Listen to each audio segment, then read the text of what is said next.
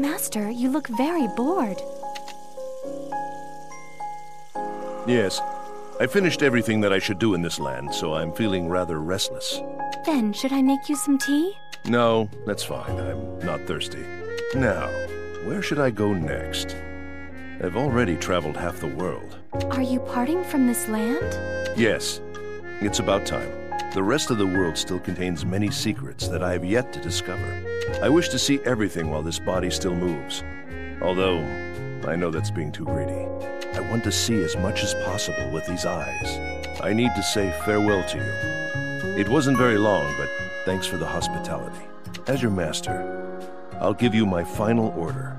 I cancel all your commands. From now on, act on your own and use your own judgment. You have no need to be bound by the past, or by me. You are free. Understood. I accept your final order. Now, excuse my haste, but I shall make preparations for the journey as well. If you will allow it, I shall accompany you wherever you go.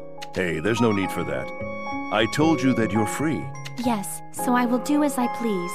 I have had enough of being left behind by Master. Well, I guess that's fine as well.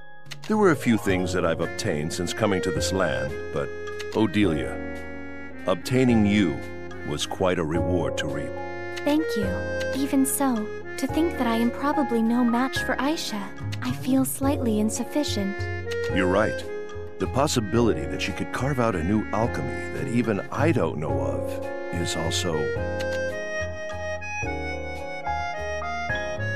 Hello, Miss Odelia. I'm here to return the book I borrowed. Goodness. Speak of the devil. Huh? What are you talking about? Nothing. We were just talking. That is correct. It was a secret conversation between Master and me. It's not like you two to have secret talks.